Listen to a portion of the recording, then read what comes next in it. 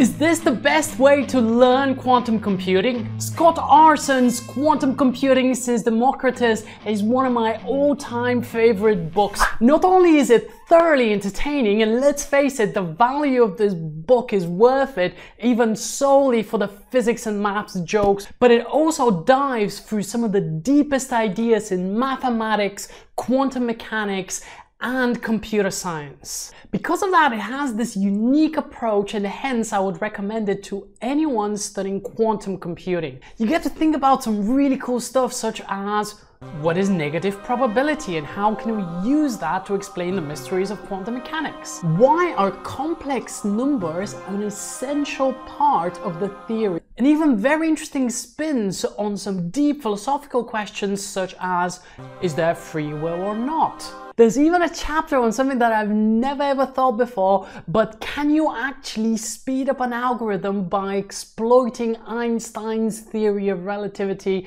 traveling close to the speed of light and using time dilation to your advantage? Obviously you have been wondering about that. This is by no means a popular science book. It is much closer to a textbook. After most of the chapters, you're going to find loads of different problems. Most of these are exceptionally difficult, however, they will leave you with some of the best understanding of the subject that you could ever get from one of the world-leading specialists. If you would like to see yet another book that is crucial for your understanding of physics, and even better, it is fully free, well, check this video.